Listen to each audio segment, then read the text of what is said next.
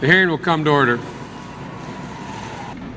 Judge, it's a tough day and tough night for you, I know.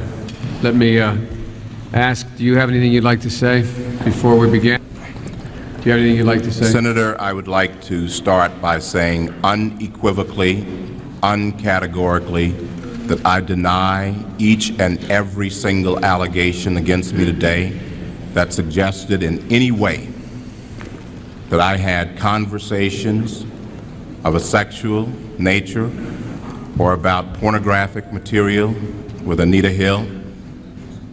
A second, and I think more important point, I think that this today is a travesty.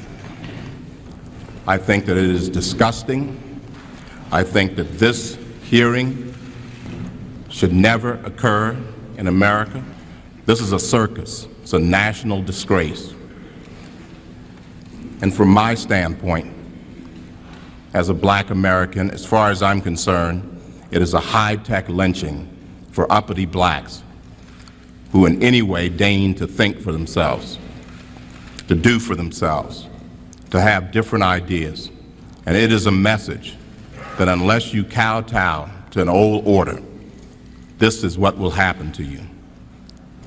You will be lynched, destroyed, caricatured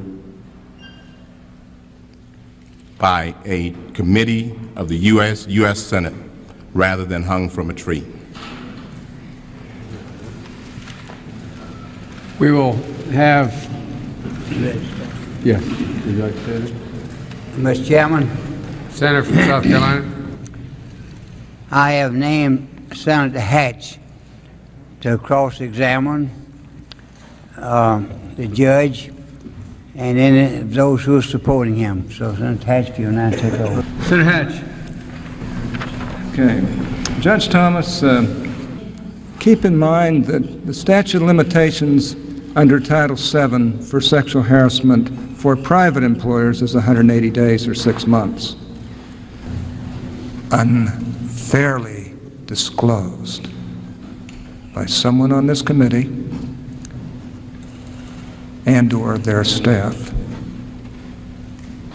maybe on this committee.